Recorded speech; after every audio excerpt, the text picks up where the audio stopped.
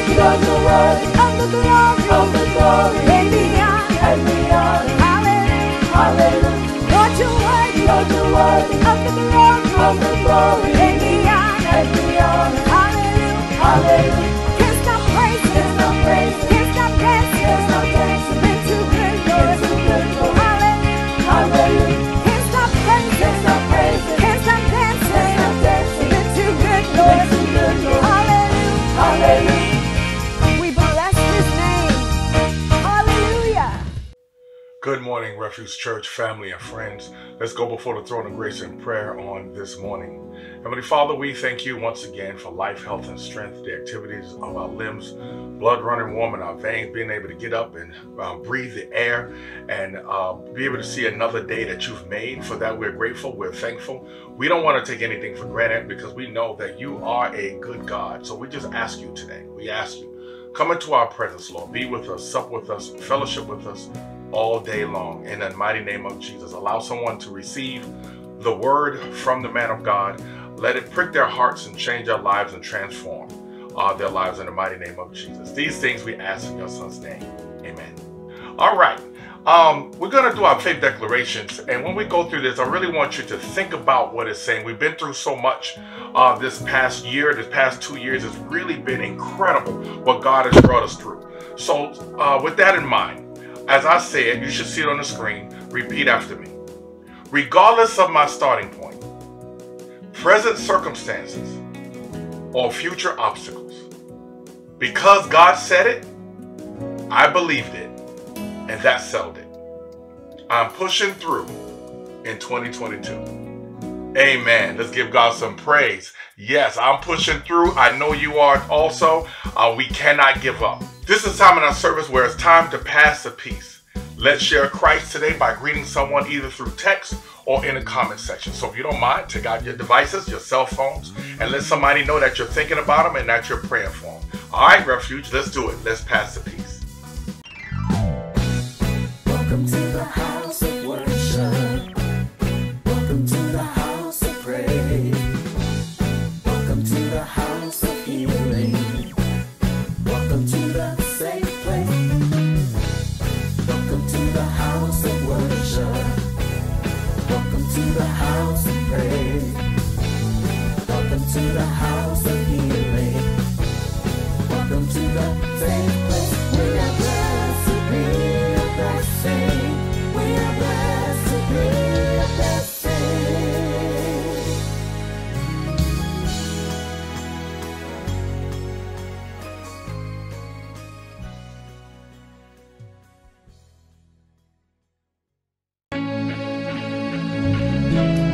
Worthy is the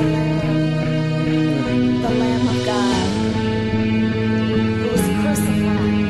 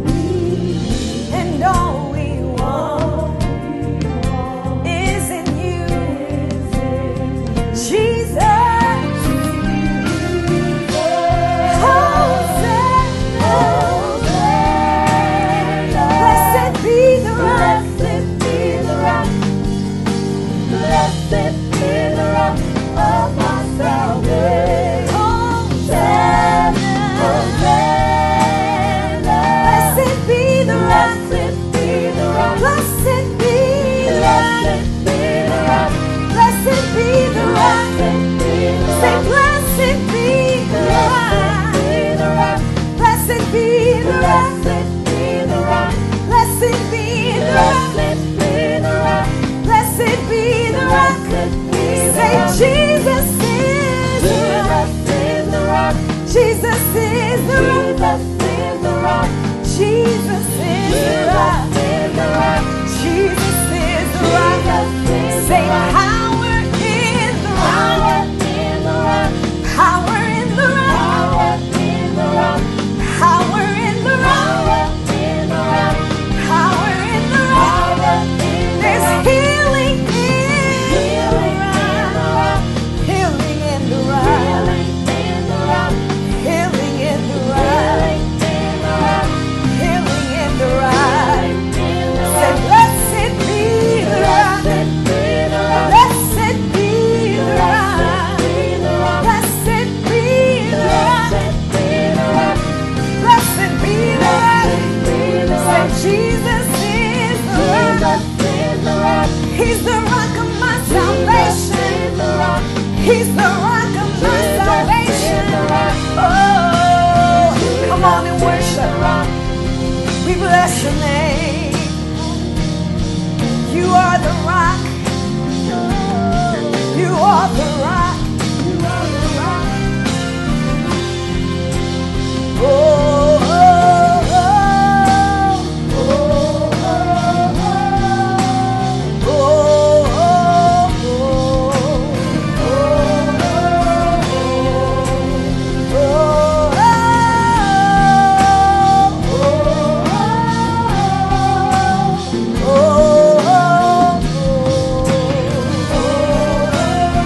come on. So blessed be the rock. Blessed be the rock. Blessed be the rock. He is the rock. Yes, he is. Hallelujah. We bless your name. Let's pray. Our God, we come to you at this moment on this day, recognizing that as we move toward Easter Sunday and Resurrection Sunday and what that means, we ask, oh God, that we wouldn't just be so caught up in everything that's happening that we miss the importance of what you have done and what you have said through your Son, Jesus, who is the Messiah. And so, God, I ask in these next few moments for your Holy Spirit to lead us and guide us into all truth as we look back at what Jesus said and what Jesus did and what that means for us today. So, Lord, I pray that you'll give us ears to hear and a spirit to receive and understand all that you're speaking to us. And we'll make sure we obey you and follow you fully. In Jesus' name, amen. Well, listen, this is our tradition is that on first Sunday, we always stop and we always take time to observe and to celebrate and to commemorate what is known as the Lord's Supper or Holy Communion, whichever word or way that you want to say it, or however you process that. But in this, Jesus did something at a Passover meal with his disciples that was so game-changing, was so paradigm-shifting that sometimes we miss it. We can get so caught up in observing and celebrating communion that we miss what it is that actually happened, what Jesus actually did. And if we understand it in that context, then I promise you, your Easter Sunday, matter of fact, your everyday, will mean more and it'll be a little deeper than just going through the motions. And so I want us to look today at what Jesus did and kind of recreating that scene, because there's some stuff that's said in little minor ways that if you're not careful, you'll skip right over it when you're reading through it. But in those little small words and in those small actions, huge universal things took place that Jesus announced. So check this out. I want you to meet me in Mark chapter 14. Mark chapter 14. Mark was a young teenager at the time. Matter of fact, the Last Supper and communion probably happened in his parents' house. He was a young African Jew, and his family lived there along the gate, near the gate into the city of Jerusalem, and was the scene for it was set up. So when Mark gives his account, he's telling you what happened as a guy who was in the room, and then filtering it through Peter, who was a little older and understood things a little bit more.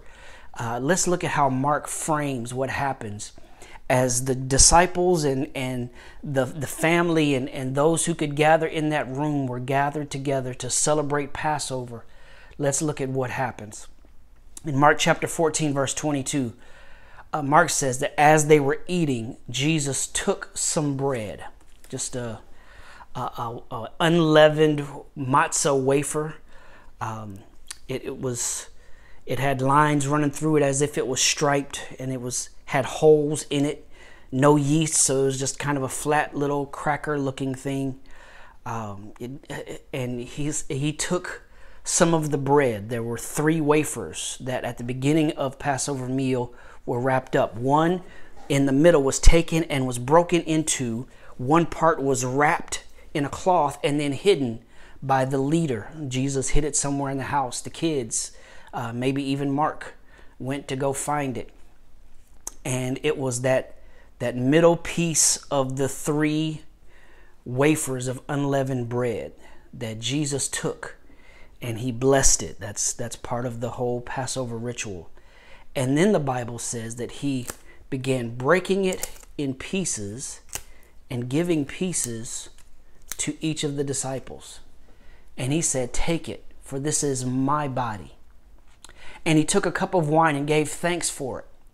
He gave it to them, and they all drank from it. And he said to them, "This is my blood, which confirms the covenant between God and his people. It's poured out as a sacrifice for many. I tell you the truth, I will not drink wine again until the day I drink it new in the kingdom of God."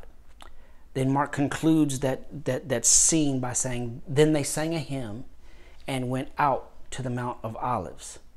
Watch this. Paul, who probably gives us the earliest rendition of what was probably used as a regular feature for the first century church celebrating this new communion, he tells the story, but he adds a few other details. He says, "For I pass on," this is in 1 Corinthians chapter 11, verse 23 through 26. He says, "For I pass on to you what I received from the Lord himself. On the night he was betrayed, the Lord Jesus took some bread and gave thanks to God for it. Then he broke it in pieces and said, 'This is my body, which is given for you. Do this in remembrance of me.' In the same way, he took the cup of wine after supper, the third of 4 glasses of wine that were a part of the Passover celebration. He took the 3rd cup, which is the one they would take part of after the meal. It was called the cup of blessing. He took the cup after supper, and he said, 'This cup is the new covenant between God and his people, an agreement confirmed with my blood. Do this in remembrance of me as often as you drink it.'" Now, when we talk about communion, when we talk about what it means, the word itself is this idea of coming into union. It's the idea of sharing or being brought into intimate fellowship and relationship and having the rapport to be close enough to one another. We don't just call it communion because it's a nice big word. It's a picture. It's the word picture of what Jesus did in this moment, that he takes the Jewish celebration of their redemption from slavery by God himself. That's what Passover was about. It was about remembering how God brought them out of Egyptian slavery by the shedding of the blood of a lamb that would then mark the doors. The death angel passed over the people who had the blood on the doors. And it was after that final curse of God by that death angel that killed off the firstborn of all the Egyptians and all those not covered by the blood, that they were released from their slavery. Passover celebrates even today that religious and cultural and even ethnic understanding of their no longer being slaves because of the hand of God. Jesus takes this religious, cultural, ethnic celebration of redemption and freedom, and from that brings it larger, brings it broader, and he incorporates and includes some aspects that are important. Now, if you look at all the different accounts, Matthew has an account, Mark has an account, Luke has one, and then Paul has his in 1 Corinthians. When you look at them, they all mention how Jesus takes the unleavened bread and breaks it into pieces. The tense of that Greek verb for break into pieces is the idea of he kept breaking off pieces. Because the Jewish Passover tradition is that the leader of the family or the group that was gathered to celebrate Passover, that he would keep breaking the unleavened bread until everybody had a piece. Listen, Mark says that Jesus kept breaking it and giving it to his disciples until everybody who was celebrating, however many people there were, because it was more than just the 12, however many people were there, he kept breaking the bread until everybody had a piece. Now, it's this unleavened bread. It doesn't have the stuff in it that can corrupt it. It's completely uncorrupted. It's striped. Stripes laid on Jesus. It's has holes punched in it. It's pierced. Jesus said, this represents my body. This is what me, the one without sin, this is what they're going to do to me for you.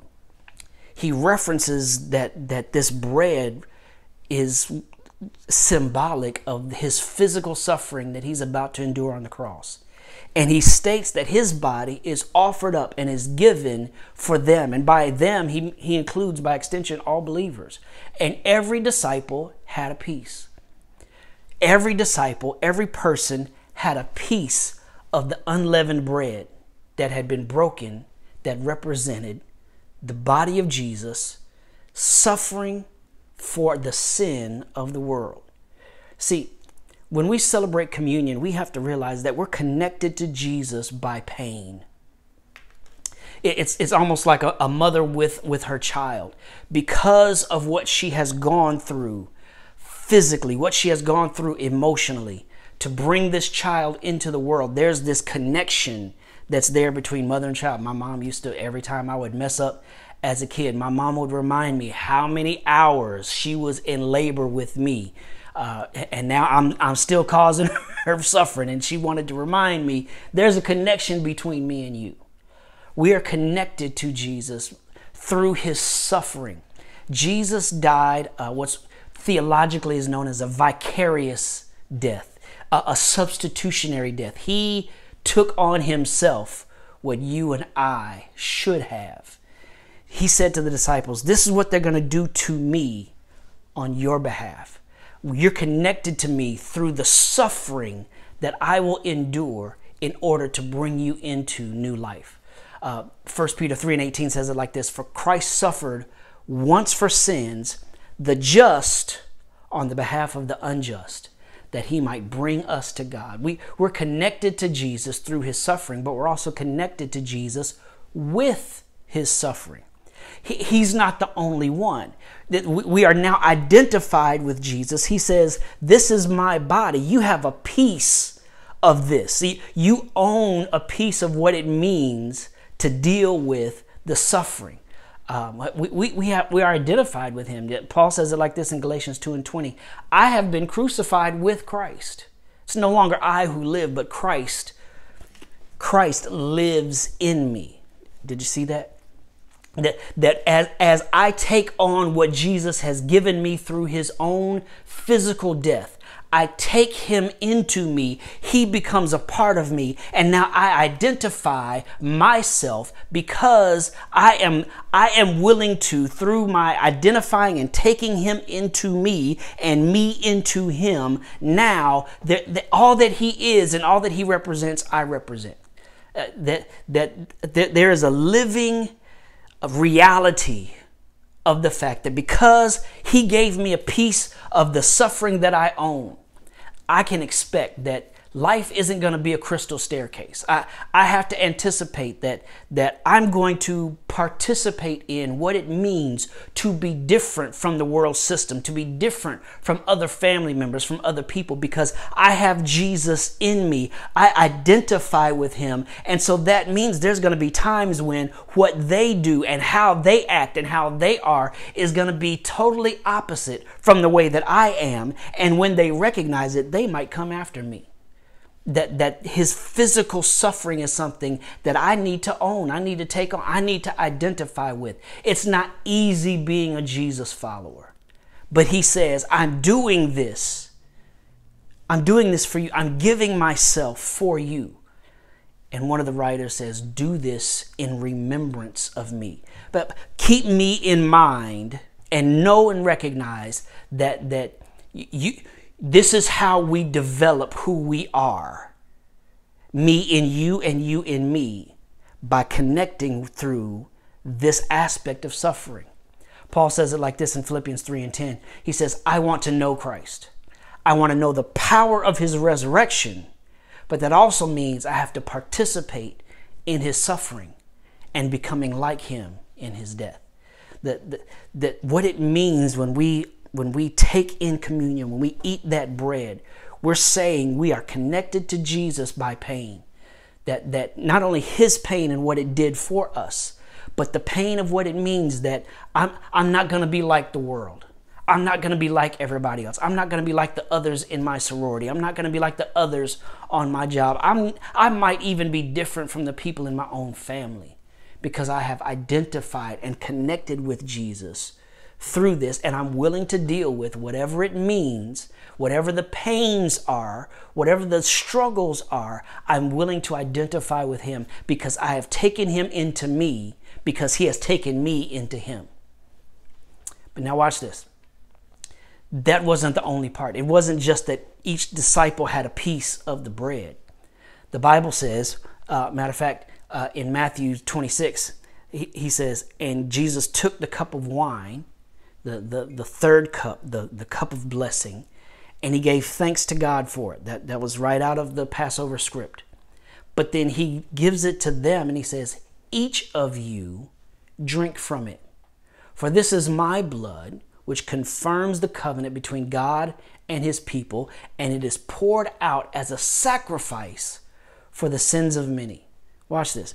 Even if you go to Mark 14, he says that Jesus, he takes the cup, he gives thanks for it, and he gives it to them, and all of them drank from the cup. Again, the idea is that everybody shared in, everybody participated in, everybody had a part of the cup of wine, that third cup of blessing. After the supper portion of the meal was over, they all participated in, they all shared in drinking from the cup that Jesus offered. Now, rather than the normal Passover spoken explanation and declaration and blessing, Jesus said that the red-colored wine represented his blood. Jesus stated that his blood was the signifier. It was the signature on a new covenant between God and God's people. In other words, this ethnic, religious, cultural celebration, now he was lifting out of just one group of people and he was giving it a broader meaning and a more universal meaning. And he says, all of you, because you took a sip of it, because you drank from it, you are now brought into this new pact, this new agreement. Jesus conveys them, he transports them into a new covenant. Why a new covenant? Well, the writer of Hebrews says it like this in Hebrews chapter 8, verse 7. He says, if the first covenant had been faultless, there would be no need for the second covenant to replace it. In verse 13, he says, when God speaks of a new covenant, it means he made the first one obsolete. It is now out of date. The first covenant, the one that was celebrated at that moment as just Passover, Jesus says, I'm making a new covenant. The first one was for those who would become Jewish and those who are Jewish, those who are the children of Israel. But now I'm opening up to those who are children by faith, who take the sip, who participate in it with me. There's a new pact. There's a new agreement. There's a new covenant. One commentator says it like this, that it's fresh, it's new because it's distinct from the other one. The other one is obsolete because it doesn't have this. You could tell they're two different covenants because the one has different content. One has different blessings. One is the blood of animals. This one is the blood of Christ. The old one gave them temporal blessings. This new covenant gave them forgiveness and grace. So watch this. There are some who want to try to tell us, particularly in the African American community, that we are the 10 lost tribes of Israel and we have to go back, and if we would submit ourselves to the covenant, then we will walk in what it means to be God's chosen people as the Hebrew Israelites. The challenge with that is it's wrong historically, it's wrong ethnically, and it's wrong theologically. Why do I need to go back to an old covenant that's obsolete, been declared obsolete by Jesus himself, who says, I'm going to bring you into a brand new covenant? This one, it's based in your ethnicity and your culture, but it's bigger than that. It's a brand new identity. I'm conveying you not only into a new covenant, but I'm bringing you into a new identity. I'm making this about you and me walking together by faith. Paul says it like this in Ephesians 2:15. He says that Jesus made peace between the Jews and the Gentiles by creating in himself one new people from the two groups. He took the two that were different and he made something big enough that those who come to him by faith can be conveyed into a brand new identity. But Paul's concept of a new man or a new humanity is this idea that when we come to communion, we're recognizing we're brand new creatures. We're part of a brand new concept, a brand new pact, that who we are in Christ is, we take him in, we take him on, and we take onto us and into us this new understanding, this new reality of a new covenant and a new way to see life, a new way to be in life, a new way to be in relationship with others like us and others who are not like us. Because what Jesus does in that moment is by making sure everybody had a piece, he made sure nobody was left out unless they wanted to be. Some kind of way, Jesus found each of us, lost in our sins and our shortcomings, struggling, trying to figure out who we are in a world that was turned against us. And Jesus offers to us a piece of what he did for us. That it was his pain. Watch this. He offers us his pain. He offers us his suffering to make us brand new. To bring us out of those things that were crushing us. And to make us, with the signature in his blood, men and women, boys and girls who belonged to a new kingdom, a new reality, with a Savior who was willing to give himself and share himself with us. That as we took him into us, he took us into him. And now we're brand new creatures. Old things have passed away, and behold, all things are new. So I'm going to ask that you would prepare yourself. Let's celebrate communion. Let's look at this that we share with Jesus. When we take the bread, when we take the sip of the juice, we're saying that we're accepting again everything that Jesus did, everything that Jesus is, and everything that Jesus offers. That we choose to step away from what we were and how we were, and we want to live in this new reality and this new understanding. And so I'm going to ask that as you prepare your family or prepare your receptacles or whatever it is, I'm going to ask that you would pause, that you and I would take a moment. And let's take this moment first to confess those things that we tried to do that Jesus rescued us from. Let's confess our sin. Let's unburden ourselves. Let's release those things that we're still holding on to that are part of an old reality and an old covenant. And let's ask Jesus afresh to make us into who He has designed for us to be through His sacrifice, His suffering, and His signature. Let's pray.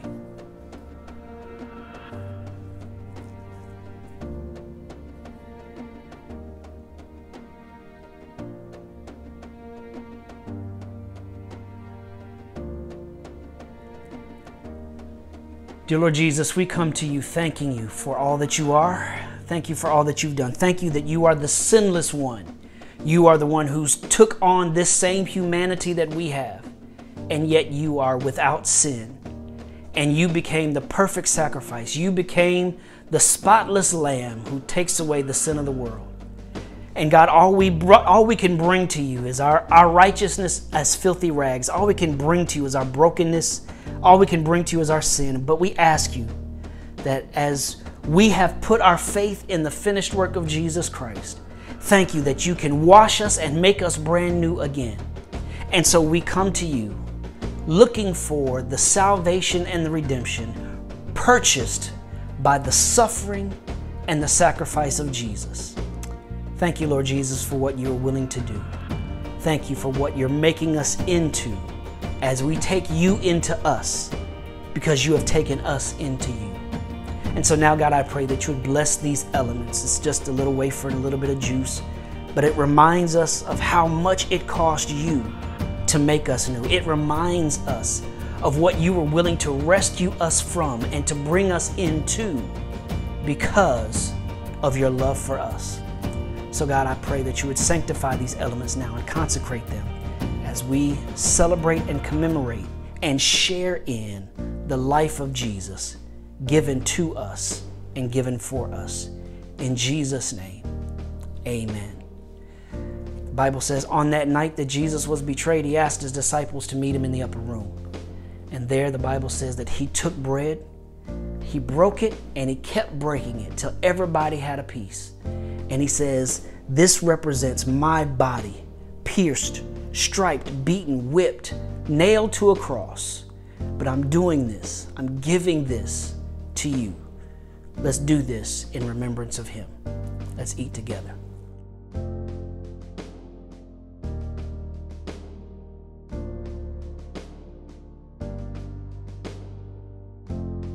The Bible says in the same manner, Jesus took the third cup. After supper, he says, this represents my blood, which will be poured out for the sins of many. The problems and the things that separated us from God, Jesus has already paid for. And then to make sure that we would always operate in the blessings of what it means to be forgiven, he signed it with his own blood. Let's take and drink together.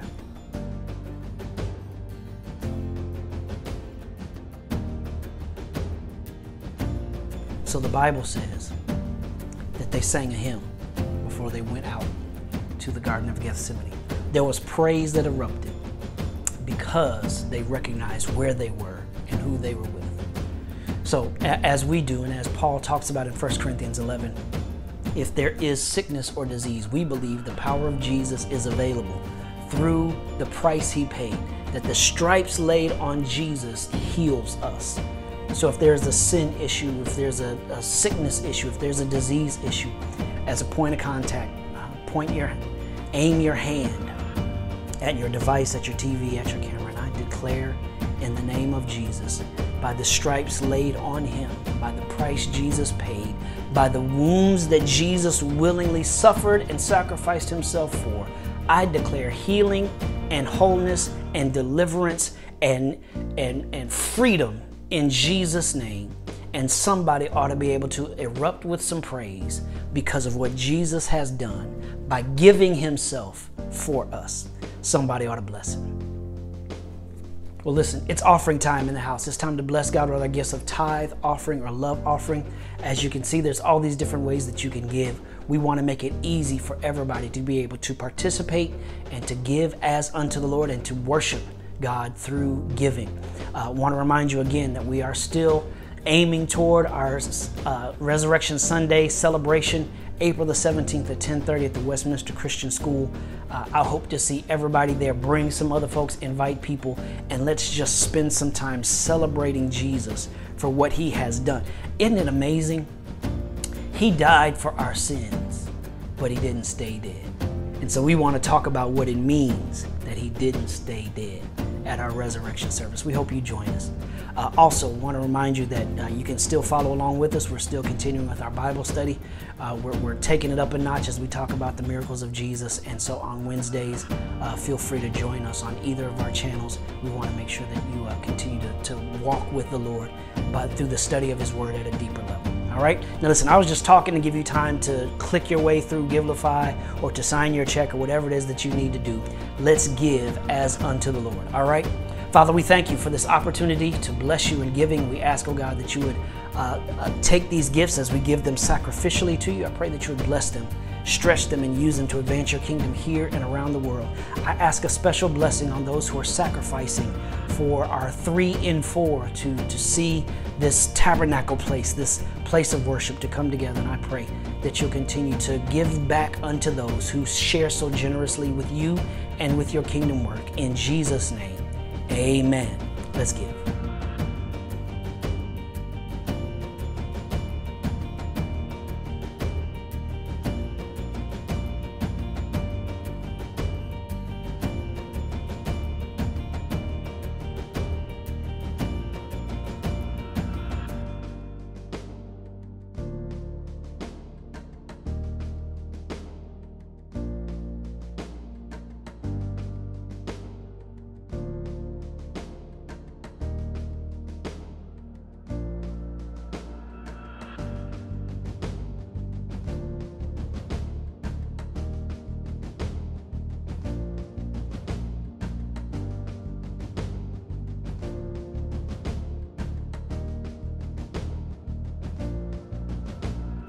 Well, listen, I want to personally thank you for your time and your attention. I pray that you will walk in the realities of what it means that you are in Jesus and Jesus is in you. You have a share, you have a part, you are full ownership, signed, sealed, and delivered by the blood of Jesus for all that it means to walk as a king's kid, as a prince or a princess of the kingdom of God.